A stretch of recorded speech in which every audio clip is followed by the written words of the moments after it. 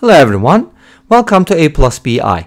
This channel is all about complex numbers, and in this video we're going to be solving a logarithmic equation with complex numbers. So we have a complex number z whose natural log equals pi plus pi I. Such a nice number, right? A very irrational complex number. Wait a minute, can complex numbers be irrational? No, not really, because that's basically true for real numbers, but some complex numbers are real. This one isn't. Okay, so how do we solve something like this? I'll be presenting, at least I will attempt to present two solutions because I haven't tested out my first solution yet, but I'm thinking it should work. Okay, so that'll be more natural because I don't have a script for this. So first method is going to do what is very typical for this channel, and that is replacing z with a plus bi. Okay, when you replace z with a plus bi, you're basically saying that, okay, z is a complex number, so let's write it as a complex number. So from here we get the following: ln a plus bi equals pi plus pi I. So bear with me because I think the first method is pretty interesting, and if you disagree, please let us know. If you agree, also let us know. Always let us know what you think. Okay, great. So let's think about the natural log of a complex number. How do you ln a complex number? I mean, you probably know how to ln e, right? ln e is 1, ln e squared is 2, ln 1 is 0. Those are easy. ln 10, I don't know, use a calculator, whatever. But what is ln a plus bi, or what is ln 1 plus I? That's kind of like a weird number, right? But luckily, we have a definition or formula for complex logarithm. But you got to remember, the log of a complex number is multi-valued. Depending on your choice of the branch, cut, or whatever the argument, you'll get a different answer. Okay, just keep in mind that we can always stick to this principal value because that is the most principal value. Okay, if you want to stick to your principles, use the principal value. So let's do that. How do you ln a plus bi? Here's how you do it.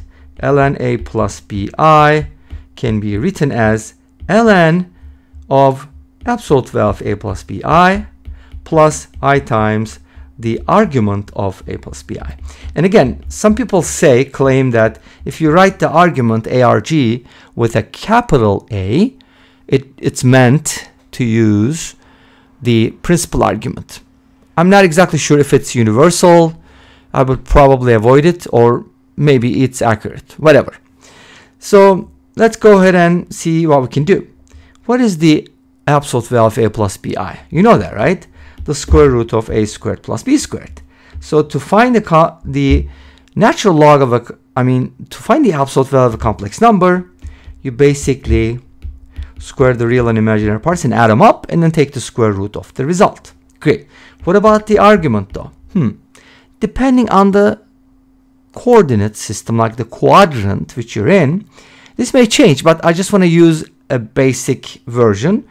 And argument, I'm going to write it as tan inverse, or I could probably use arctangent of b over a. This is not always going to work. For example, you may take arctangent b over a, which is also going to be positive in the fourth quadrant, but then you kind of have to adjust your angle because the range of the arctangent function is limited. So in order to make it a function or invertible function, they had to restrict the range, okay, which is basically the domain of the tangent function.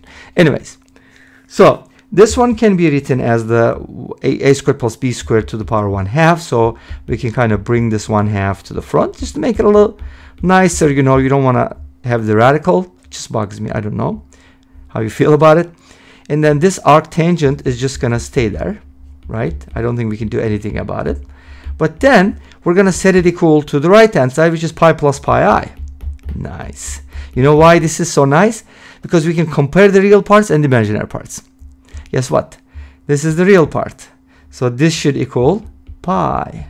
And this is the imaginary part. That should also equal pi because we have a complex number whose real part equals its imaginary part. Like 1 plus I, or any multiple of 1 plus I. By the way, you could also write this as pi times 1 plus I. I don't know if that would be helpful, but you could do that, obviously, right? Great. Maybe that could be another method. So now, by comparison, what are we getting? First of all, our tangent b over a is pi, which is nice.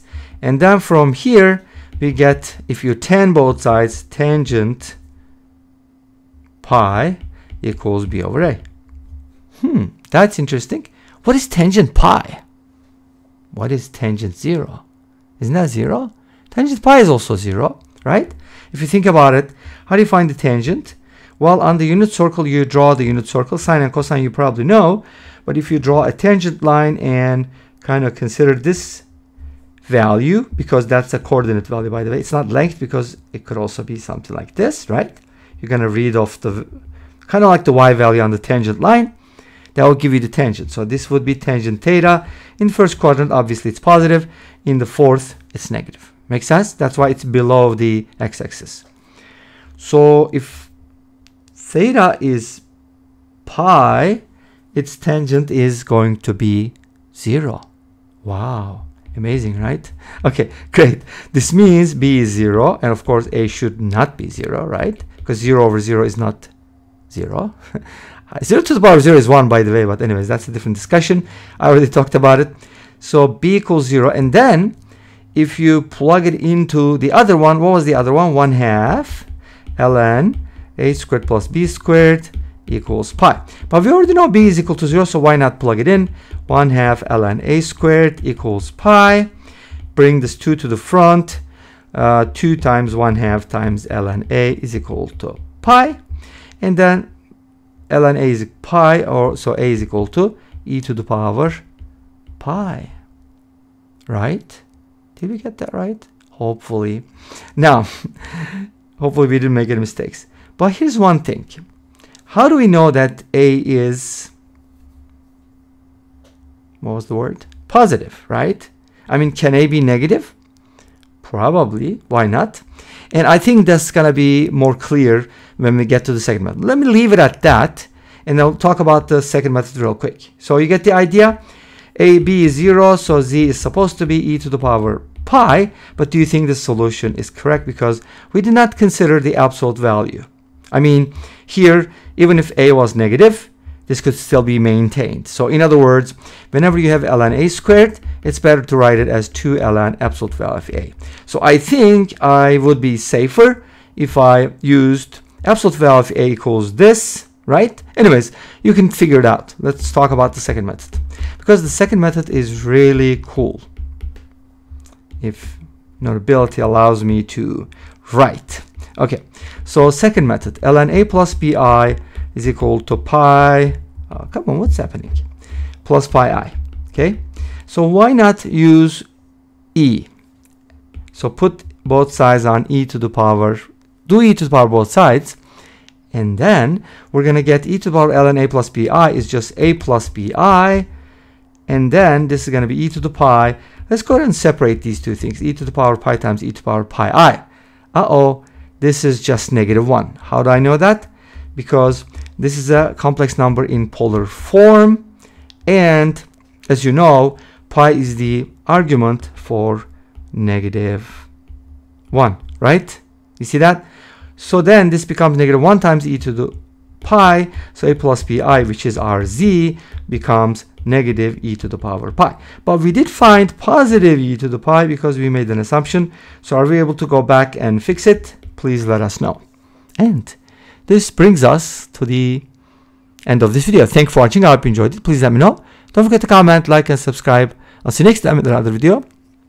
Excuse me. I'll see you next time with another video. Until then, be safe, take care, and bye-bye.